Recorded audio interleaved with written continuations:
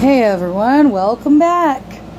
Alright, I started this Sunday, didn't have time yesterday or today really to finish it. I finished putting the doors on it. This is my floating kitchen island. I bought it on Amazon for 125 bucks. It's really nice. It's made out of this nice looking wood, beech wood.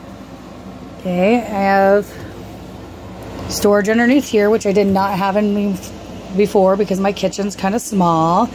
Put pots, pans, my Instapots underneath there, my mixing bowls, some Swifter products underneath here. It has a towel rack over there, a drawer for utensils, basically whatever you want to put in here, can openers.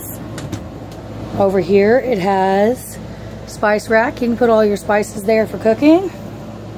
I bought this yesterday. It was $59 in the clearance aisle. New dishes, all pots and pans. Alright guys, thanks for watching. My project number 1 is done. Project number 2 will either be started today or maybe tomorrow because it's big. It's a microwave stand that's made out of the same type of material and wood. So I'm afraid to start it now. I won't be able to finish it and then I'll lose my spot. Alright guys, you have a great day. I'll see you in the next one.